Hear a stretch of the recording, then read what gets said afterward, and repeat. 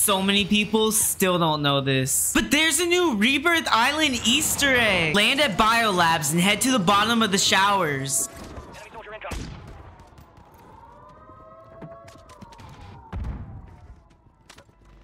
And at the bottom, there will be a shower head. Pull the handle and a bunch of cash will start falling out. And then the forgotten keycard will drop. Pick it up and head to the tower building at Stronghold.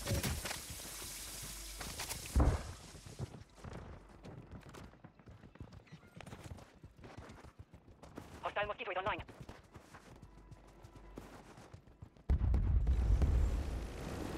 Enemies dropping into the AO. Hostile secure mosquito.